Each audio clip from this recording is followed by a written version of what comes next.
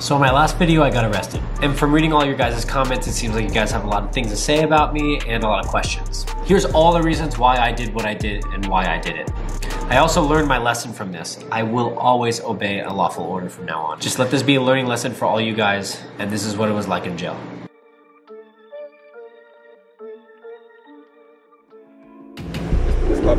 So I have to pop my head. You have an illegal exhaust on your car. Okay, so Corey's in jail. They took his car. Hannah's on her way. She's gonna meet me there. We're gonna go pick him up. I'm just jaywalking like casually, and then we're gonna go get him. So that's the plan. I can't believe they just arrested my best friend. Took his $100,000 car, and now I don't know how the we're gonna get it back. This is gonna be a. I don't think Corey's ever been arrested either. This is gonna be on his record. It's kind of crazy.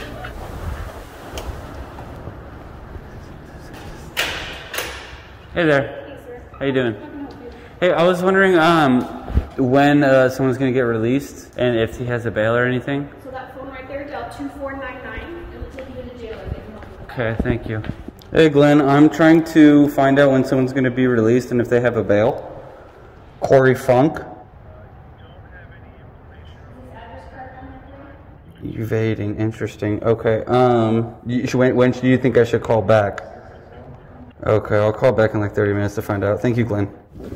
Okay, so I just called on the phone and the cop said he's being booked on a misdemeanor hit and run. And I was like, wait, what? And then he said, oh, evading, which is too, and then not following a lawful order, which that's what he did threaten him with.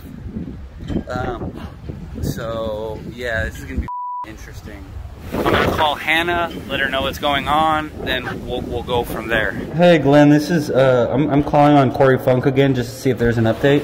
Okay, he's being line scanned right now and processed. We're going to submit his fingerprints to DOJ. Once we get a response from that, as long as he doesn't have any wants or warrants, he'll be cited out. Okay, so there's not gonna be a bail, it's just gonna be a citation? Yeah, it'll just be a citation, and he'll have to deal with the courts and getting his car inspected and all that. Okay, yeah, it's just because it's an out-of-state vehicle. That's why I was curious. The return time from DOJ right now is a couple hours, so. Okay, so, but after he gets fingerprints submitted and everything, he'll be cited out? Yeah, once he's cleared DOJ and we determine he's not wanted for murder or anything like that across the country, he'll be cited out, yes. Okay, thank you. You're welcome, sir. Okay. Okay, so he said we'd have to wait to hear back from DOJ. She said it could be a couple hours. So stupid, man. Well, the cops said that he's going to be released from here at the sheriff's station. He said they're taking his fingerprints.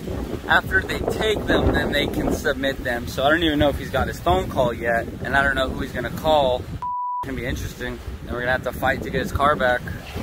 Anna! So, yeah, this sucks so much. So, like, what's going on with the car? The car's gonna get impounded, he said, and then we have to wait for the California Air Research Board to look over it. And I told him that, but it's an out-of-state car, so, and he's like, well, they still have to check it or something, so we won't know on that yet. We've been here for like 3 hours, or this whole ordeal has been like a 3-hour thing. Hannah's gonna try to call his phone just to see what happens. He like answers in the dark. Right? It's like he's busy. I wonder what he could be doing. How may I help you? Hi there, my boyfriend Corey Funk is with you guys, and I'm just checking on when he's gonna be out, because it's been forever. Forever. Really? It was forever when he be dead. I hope not. Forever's a mighty long time. I know, but I need to come save him. I'm scared. Well, he has not cleared the DOJ process, so he's in the backgrounds for wants and warrants. Once he clears that, he'll be eligible for release. Okay, do you have an estimate for me? I don't, however long it takes DOJ to respond. Okay, can we come hang out over there? I'm sorry? Can we come hang out over there? Yeah, no, I don't think so. Damn. So Robbie said they can hold him up to 24 hours for any reason they want to, legally. They can hold him for that long. Hey. Hey, how's your bad boy? He's in jail. My dad called me and said, what's going on with Corey? So, Yeah. it's supposed to be a surprise. No, I'm like, I don't know what to do, because like when I got here, they were like, yeah, we don't know when he's gonna be released, and I was like, okay. I just drove an hour, 20 minutes, but Oh no. I mean, at least you're the best girlfriend ever. I'm trying to just get him out of jail. It's like, you know, I always was into bad boys, but I didn't expect Corey like to really get to that level. This is so surreal. I feel like it's like not real, you know? Like you're in jail, dude. I know, it's so weird. You mad at me? No, not at all. I would do anything for you. Thank you. How are you? Where are you? Are you done? No. Okay, what's going on? I'm inside. I have a payphone that I'm using. Aw, that's so cute. Very loudly. Alright. Let me do it down.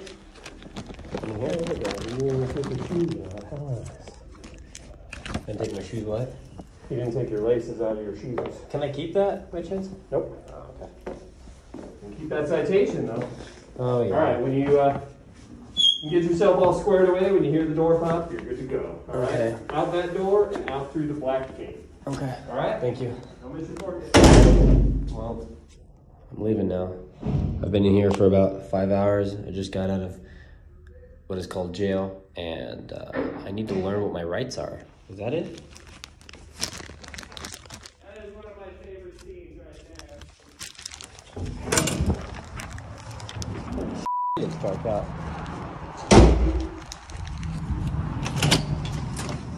What the bro? Guys, from going through this experience, I've got a lot of things to say. But holy you don't ever want to be in a cell. You don't ever want to be in a cell like that. That was horrible. Hey, baby. Hey, I'm out. Oh, we just went to the tow lot. We're coming.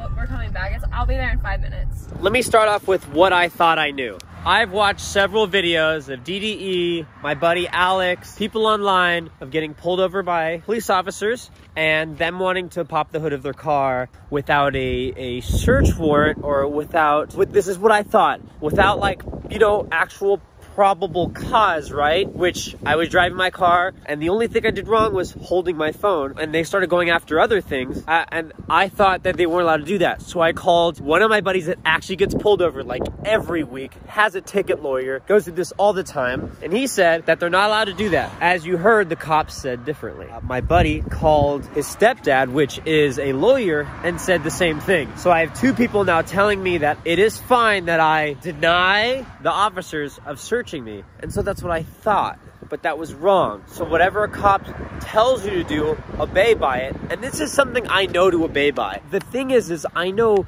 cops need to, I want to say this right because it matters a lot what I say. My uncle's a cop and I respect the hell out of them. I respect all officers. You always need to obey by the cops, but I always thought that the cops would always push you in a direction of where they would want you to go. That's what I thought they were doing. I thought they were pushing me in a direction of what they wanted me to do. I thought they were bluffing on arresting me. I knew that they would tow my car, and that's what my buddy Alex told me to do. He said, yes, just let them tow your car.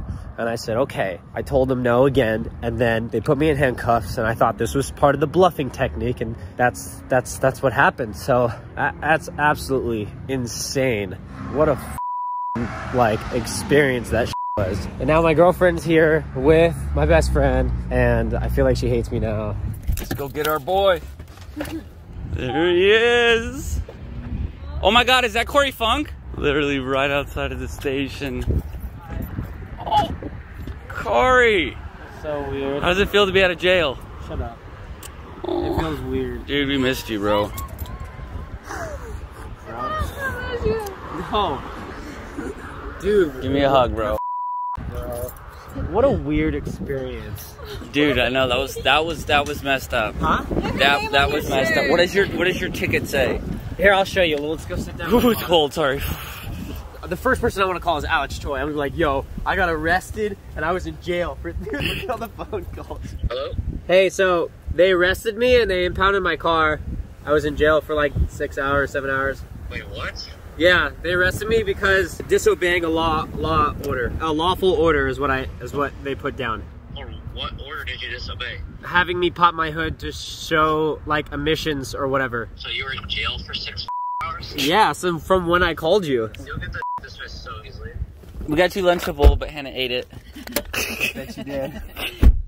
I love you. So what did you eat in there again? Like bad. It was like bad food. One thing I was most afraid of, that's why I got my car registered in Arizona. I like don't break the laws, you know? Like I was looking at my phone to make sure we were going the right way. Absolutely. Like, that's what I told him. I was like, well, I hope you know that like we were on the way to the track because he drives responsibly. He doesn't do illegal street racing or anything. He waits to do it safely, you know? And then he was asking me questions like, how fast does it go? And I'm like, I'm not telling you. He's like, well, it's just, I can't give you a ticket for that. I'm like, no, I'm not going to tell you. He's like, what kind of engine is this? I'm like, I'm not going to tell you. He's like, is that the exhaust out of the hood? I was like, no. I was like, if this was a different situation, I would tell you everything you want to know about that car. But not right now. I'm not going to tell you. Yeah. Thank you so much. All right, let's go. I want to not be in this parking lot at all, please. but the crazy thing is like you're in like a brick room with no windows, so and there's no clock, so you have no idea what time it is, and you can't see it's daytime or nighttime outside. How much time did you think passed? Like I felt like I was in there for like 3 to 4 hours, but then I took a nap because like I needed to, but like dude, I was so bored out of my mind. It was crazy. Like I didn't know what to do. Was it super quiet You in had there? no phone. You know, there's 13 and a half bricks. I can counted them and I went how high where they were. It's 138 inches, I believe, all the way to the top of the roof. I did all the math just to figure it out. Like I was that bored. And like it sucks that the cop didn't even acknowledge. Like I pulled over off the freeway, off the street, you know, into a place where they couldn't get hit. You know, I made sure that it was a safe place for them. I also was trying to work with them that like they pulled me over for being on my phone, so that's why I was talking to them about being on my phone. Oh wait, hold on. Did you want to go to the impound yard and try to see your car? Maybe. Yeah. Why? Let me type it in. That's fine. I got the. Why is it? Do you see it? We drove back. You said come We literally back. only got there for like 1 second. Okay, pull over. Yeah, okay, we're gonna go looking for my car. This is another thing that made it weird for me. They didn't give the two options they gave me was that either 1, I pop my hood, or 2, they take me to jail, or 2, they impound my car. So they gave me 2 second options of me going to jail or me getting my car impounded, but they didn't say you're gonna get your car impounded and then we'll just pop your hood then. They just gave me the option of you pop your hood now or we're taking you to jail and we're impounding your car. I was like, okay, so they just don't get to see under my hood and they impound my car. They put me in handcuffs in the car and then they pop my hood. I'm like, are you allowed to touch my property? Is there probable cause that you're allowed to do this? Like all cars have modified exhaust. It doesn't mean you get to pop the hood of the car, you know? So that's what made it so questionable for me is that they didn't give me an option that they were gonna do that. If they were gonna do that anyways, I would have just been like, all right. So what I'm seeing on the back of the ticket, normally that's where you find the correction spot. So if there's a ticket that says like tint, you could just bring it in, have it signed off, and then when you go to court, they dismiss it. Yeah. They X through it and they put state referee certification required, no officer sign off. Vehicle must be removed from the roadway immediately and not driven until in compliance. Okay. So I don't even know if they're gonna let it be released or if we have to do this first. What's going on, man? Hey, my car got towed and we were just we were wondering like where it was at and if it's here. It was a Nissan 240SX. Could I look through the fence to see if it's there? Yeah, I see right there too.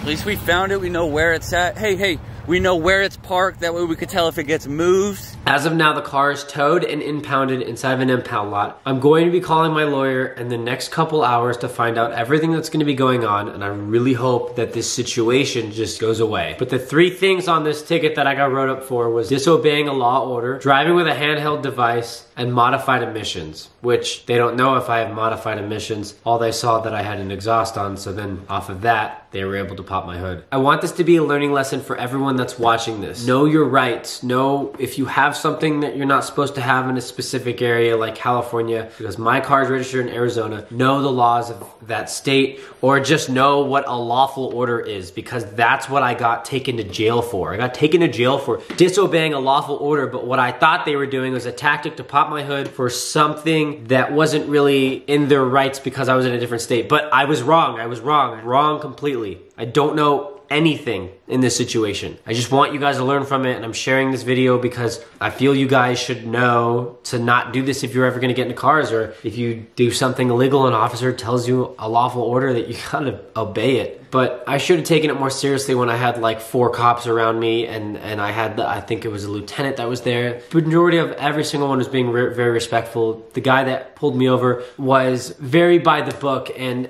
it's not a bad thing. I mean, it's a good thing, but like also, it's like, come on.